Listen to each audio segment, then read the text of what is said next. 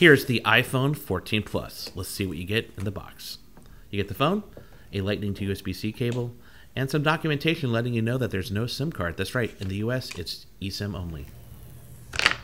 Ah, satisfying. The iPhone 14 Plus is just a bigger version of the 14, and it's 36 grams lighter than the iPhone 14 Pro Max. It also doesn't get that crazy dynamic island. Now, since most people put their phones in a case, here is an Apple MagSafe silicone case in purple for the 14 Plus. The iPhone 14 Plus goes on sale Friday, October 7th.